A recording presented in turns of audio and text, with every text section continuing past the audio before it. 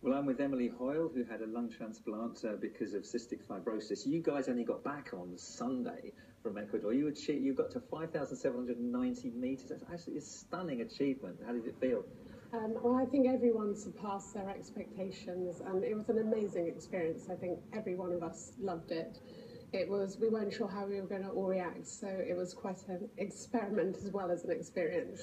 Well, you've certainly raised awareness. Now, life like that wasn't always like that for you, was it, with cystic fibrosis? How bad did it get before the transplant?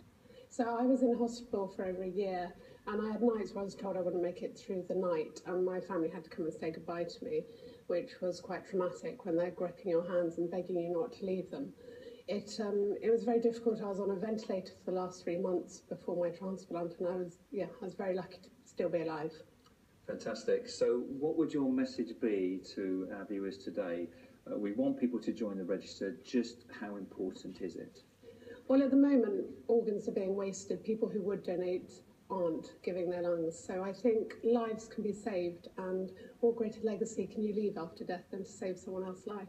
Absolutely agree with you. And of course, we need families to consent as well. So people who would be willing to donate, we need to have that conversation with their families so that there's a higher percentage of families willing to say yes when the time comes. But you guys have achieved fantastic things. Well done. You've certainly raised awareness and opened my eyes to what is possible thanks to surgeons like Andre Stein. Yeah, Hilary, thanks so much. Well, one boy who desperately